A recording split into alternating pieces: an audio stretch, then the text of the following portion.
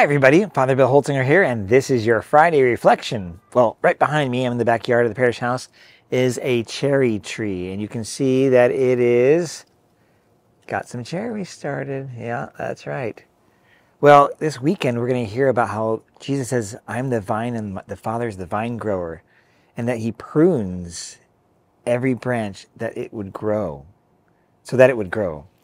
And I must tell you, I pruned this. This is my second year. I've pruned this tree. The last year I pruned it, the first year I got here, I pruned it so much that I thought I killed it off. And I talked to Father Don Gutman, brother of Father Dave Gutman. And Father Don Gutman is an expert, or was a graduate at Oregon State, and he knows all about plants and things like that. Well, he assured me that actually it's not dead. And I'm like, okay, so it didn't bear any fruit last year. But I trimmed it back again this year, maybe not as dramatically, and sure enough, we got fruit right here. So it's obviously not ready to go. But I want to just mention this because, let me keep going here. So I want to mention this because God has given us in our lives all kinds of gifts. What's your gift? And we're called, when we have these gifts, to use them. But that means to do them well. That means they have to get pruned, honed, practiced. So if you play like a violin, I used to play the violin as a third grader. Started third grade, went all the way through up to 10th grade. And I was probably okay up until maybe middle school. And then I really started thinking about how bad I sounded. And would I practice? No, I didn't even like listening to myself practice, because I've been trained through a Suzuki method to be able to hear very well and to know tones, and I knew I was out of tune. The violin is one of those instruments that is so difficult to play because just a smidgen movement of a finger on the fingerboard would mean that you're out of tune, and I just didn't care for that. So 10th grade, we hung up my strings. Consequently, after that, the orchestra program at Tigard High School collapsed at that time. We were almost like I think we were more of a quartet or a small group of maybe even 5 sometimes. But anyhow, so that was that. But if I really wanted to get good, I had to practice. So change the thought. So now, go another 10 years or more. Now I am, as a young adult, wanting to learn how to play the guitar. And to play the guitar meant I needed to practice. In other words, I needed to hone or be pruned. That meant pruning meant spending time, not just having fun, but the hard work of practicing and actually getting calluses on the fingers and learning new music and talking to people. And maybe you've taken classes. I self-taught myself. I started out at Christ King Parish, and this is when at Central Catholic High School as a teacher, and I basically air-strummed most of the songs. In other words, I looked like I was strumming, but I didn't know a lot of the chords. Eventually, I taught myself the chords. I practiced them until my fingers would bleed, and I'd have to stop and wait for a couple days until they healed, and then I would practice some more. Eventually, I was able to play the songs.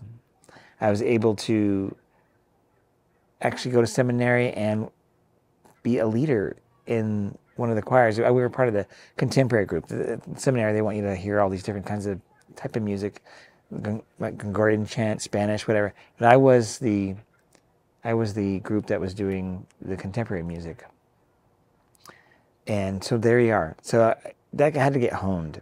In fact, while I was there, I realized I also wanted to play something else, because there's other people in my group that play the guitars. We have enough guitar players. So I picked up and learned about the mandolin. Now, here's the cool thing.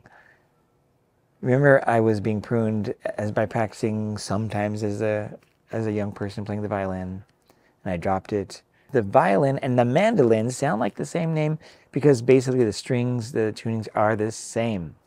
How about that? So I just needed to practice my strumming and trying to get individual notes, and there you go. I was doing really well.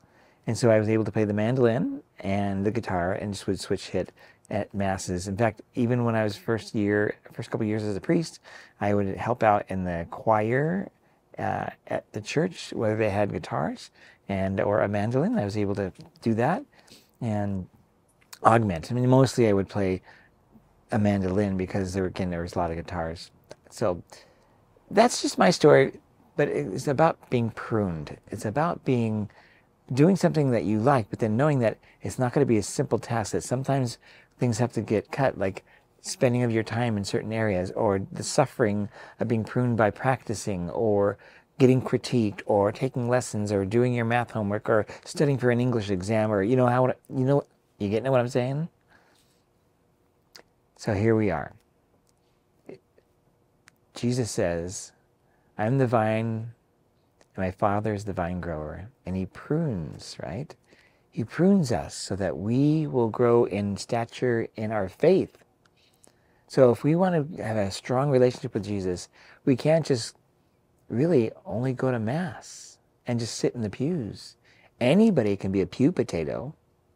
No, we have to actually not just even say the words, not just speech. We have to live it.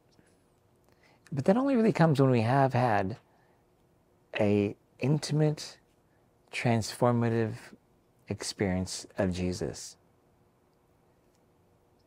How do we do that? Well, reading your scripture can help you, avail you in that way. But it comes down to opening your heart and letting God prune you so that he can reveal himself to you. Some of those prunings that we need, well, I know for a fact for me, and I think probably for you, our pruning is in the area of sin. Those things that block us from God. Number one is pride. That's the most insidious one of them all. Because it's like, no, I know what I'm doing. I don't need help. I don't even need you, God. And even when we say we're Christians, we still battle with pride. Pride can come in so many ways. So I leave you with a short message. To be pruned. What needs to be pruned in your life? Start with pride. And as you get rid of your pride, and by the way, if you're a musician, that pride is trying to be honed so that you will be a good musician. But often pride gets in the way, especially as musicians, because this is me, I'm good at this. Well, there's always somebody better.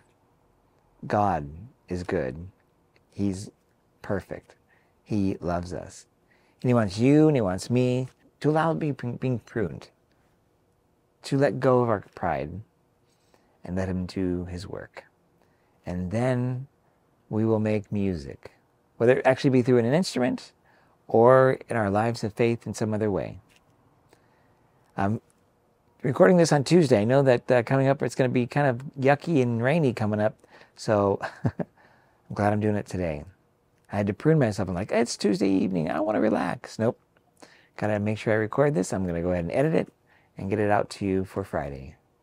Sometimes we just got to prune things. Sometimes it's our schedule. Father Anthony is preaching, and I'll see you this weekend. Bye-bye.